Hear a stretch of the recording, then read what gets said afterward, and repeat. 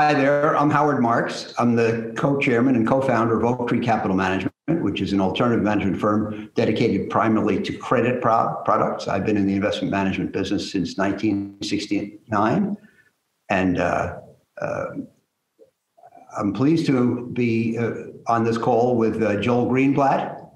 Joel is one of the world's leading value investors, and we'll talk later about what that means.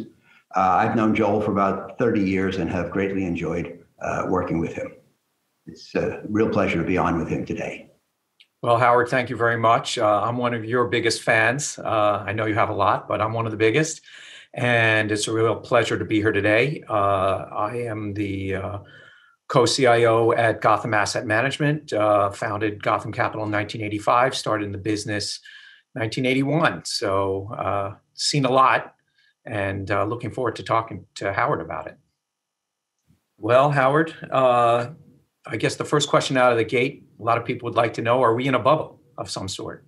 We are definitely in a time of optimism. And I think that optimism is largely what I call man-made, relating or stemming primarily from the actions of the Fed and the Treasury to counter the economic weakness of 2020.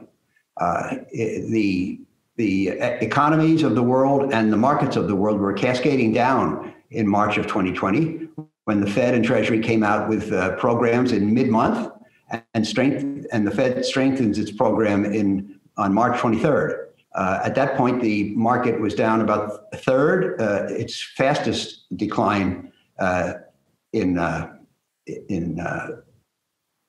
modern era, and however, the programs worked and produced a rebound. The S&P ended up the year 18%, and the tech stocks were up much more than that.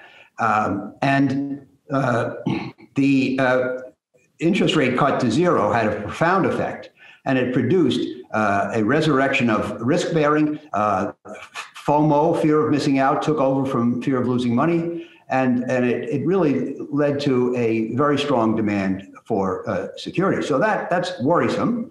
The PE ratio on the S&P is high relative to history, and we see risky behavior ranging from the rapid acceptance of financial innovations such as SPACs, which have taken over the consciousness of many investors, to the ease of doing IPOs, especially for companies that are unprofitable, and the very great performance of those stocks on their first day. And then we have phenomena like GameStop and so forth, which and we have the heavy involvement of retail buying, margin buying, and option buying.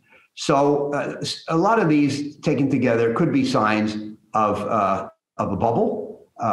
But I think that most asset valuations are reasonable relative to the level of interest rates. The lower interest rates are, the higher the PE is that's warranted. Valuations of all assets are higher when interest rates are lower, which means that the demanded rates of return on all assets are lower. So I think that the PE ratios are justified, and most assets are at equilibrium relative to each other. They just all are priced to produce below history returns.